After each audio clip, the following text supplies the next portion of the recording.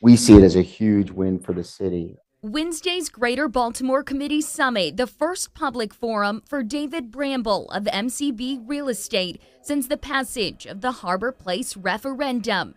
The majority of folks voting for the rezoning of Harborplace in order to make the redevelopment possible. And then we had this huge battle over the referendum, which, happens all the time in development pockets where you have a small but very vocal minority who, and then you end up in this whole discussion about change and, changing neighborhoods and all these other things, which I think are impactful to people. Bramble saying that it is time to move from a concept of revitalizing Harborplace to next steps in making the dream a reality. Their vision includes both public and private spaces, replacing the iconic pavilions with new retail space and apartments on top.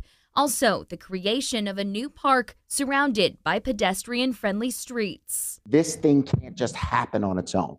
It's part of a much bigger vision that GBC and others have been championing to reimagine downtown Baltimore and make it the centerpiece of our city. So very excited about that. Excited to get on to the next steps of this journey. Bramble says they'll now be able to move from a concept stage to real permits and plans that will move the project along. In Fells Point, I'm Tommy Clark, WBAL-TV 11 News.